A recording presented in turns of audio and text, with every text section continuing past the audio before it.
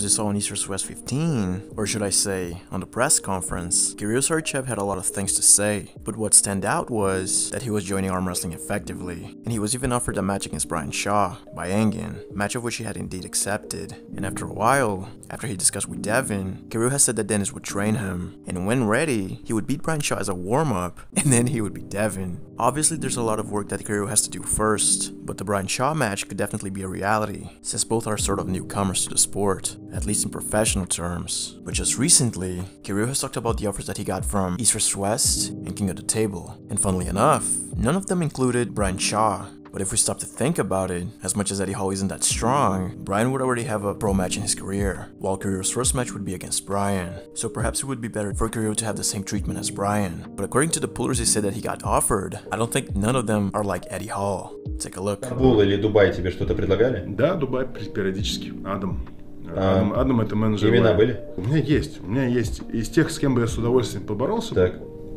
Это Леонидас, это Ларри и это Скулбой. Три крутых дядьки.